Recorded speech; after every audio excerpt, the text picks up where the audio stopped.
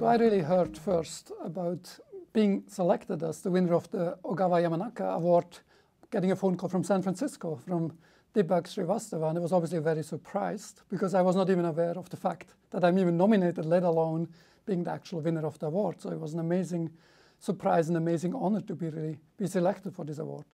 My team has really worked for quite a long time on strategies to take reprogrammed cells, such as cells you can obtain now from any individual by just simply using this amazing Yamanaka technique, by reprogramming the cells back to iPS cells. We can take those iPS cells and coax them to become different cell types. We have made a recipe by now that allows us to get more than 50 different distinct cell types generated in such a way. For example, cell types that would be relevant for the study of Parkinson's disease, Alzheimer's disease, but also we were particularly interested in disease of the peripheral nervous system. For example, a system that has been studied less is the system that exists in your gut. That is the so-called enteric nervous system that controls how your colon, for example, properly performs peristaltic movements, how you secrete factors. And again, something that can go often wrong. Many people suffer from diseases related to their gastrointestinal system, and there are genetic disorders where this is a very acute problem. Now, in all those cases, we have been able to make either cells of the peripheral or the central nervous system, and then use those cells in the context of modeling a disease in a dish. So what that means is we make the cells either from the patient directly, so it has the same DNA as the patient that gave us the blood or the fibroblast cell. And then we can study really what goes wrong in this process, because we understand very well how these cells normally develop. We can see in the patient's context what goes wrong during the disease and develop new models that allow us to understand the mechanism of the disease. But also we can make millions and billions of those cells. So it's now possible quite routinely to then screen thousands of drugs against whatever goes wrong in this disease. And so we're quite excited that we had a number of examples where we found new potential therapeutic compounds that can actually now be tested in the patients that suffer from that disorder. And so we put a lot of effort onto what we would call disease modeling, capture the disease in a dish, and using it to understand the disease or to potentially treat the disease with novel drugs. In parallel, because again, we can make cells at very large scale, we are also pushing very hard forward using such reprogrammed cells for actually replacing cells lost in the disease. So in this case, it's the cell not just simply a model of the disease, but the cell is the drug itself. So we want to actually replace tissues lost in disease. And we did that, for example, very intensely for the last decade or more in the context of Parkinson's disease. That's an area where we hope to get very close to the clinic. We have done a lot of the legwork. We've produced many, literally billions of cells by now. I've done a lot of animal studies, and we are very close to really making that last step for a first-in-human trial.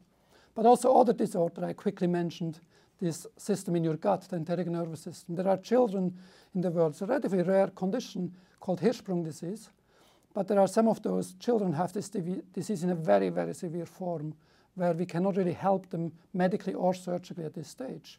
And we hope in the future we'll be able, similar to what we developed with Parkinson's over the last decade, we can take the same paradigm and do that for this enteric nervous system cells, replace a large part of the enteric nervous system and give those kids a new chance for life.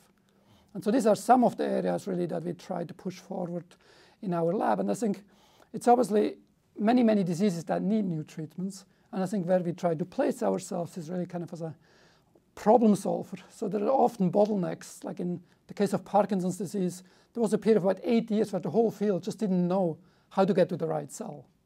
And so it took us a lot of insight. We had to go back very deep, be very persistent, and figuring out what's the deep developmental biology, how are the cells really generated. And once we understood that well enough, suddenly we could make cells that not only would look good in a dish, but now actually would start to work in a mouse model, in a rat model, or in a monkey model of Parkinson's disease. And so it needed really these deep developmental insights. Those studies using fetal cells in the 80s, they were very informative in many ways, even though they are considered to some extent a failure because they never really developed into a usable therapy for many patients. But they told us fundamentally that this approach can work even with fetal cells because, yes, only in a small proportion of patients, But in about 20% of the patient, those fetal cells actually would take properly, and they would survive for at least 15, 20 years. And in some of those patients, it seemed to have worked to an extent where the patient did not need to take any L-DOPA medication, which is the most commonly used medication in Parkinson's disease, 15, 20 years later. And that's nearly unheard of. The problem is obviously, why did it work only in 20% of the patient? You don't want to have something that really doesn't work in the majority of people. And we don't know the answer for sure, but we learned a lot, again, by going back and looking at those studies, both with regard to selecting the patients more properly that might have the best benefit, but also in the past using fetal cells, it was really not possible to properly dose and standardize the cells. I think of stem cell-based therapy a little bit more like a drug. So when you have a drug, you know exactly what's in your vial. You know how much of each compound. If you have multiple compounds, you can exactly define what's in it. With fetal cells, it was just a gemisch of cells, which was very poorly understood. Now with the cells coming from stem cells, we spent a lot of time optimizing that and really having it at the level of precision that you would think, again, you need in drug development, and you can make it in very large numbers. So you have consistently exactly the same cells again and again. And therefore, the variability of the treatment should go down dramatically. So we think it's still relying on some of the ideas that were really there 2 decades before. But now we actually know how to do it properly because we can make only the cells that we think are efficacious, and we can avoid the cells that we think are problematic. And for example, some of the side effects that this patient suffered from, even though it's not 100% in detail clear all how that works mechanistically, but at least some of the cells that are likely the culprit of the side effects, we can completely eliminate in our stem cell-based approach, because no longer this gemisch, it's actually a defined cell type. And I think that's the way to go forward.